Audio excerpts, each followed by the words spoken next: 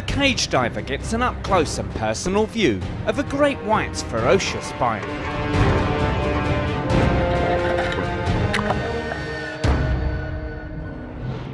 Gansbaai, South Africa, a hotspot for the endangered great white shark. A group of cage divers are lowered into the water to get a closer look at the largest predatory fish on Earth. I wonder if it's just we got out the cage. Above deck, the boat's crew throw chopped up fish into the sea as bait. Great whites smell their prey and can detect blood in the water up to 5 kilometers away. The divers catch their first glimpse of a great white. Wow! Before one decides to make a big entrance. The shark clamps its jaws around the steel bars, just inches away from the camera, and it's an awe-inspiring view.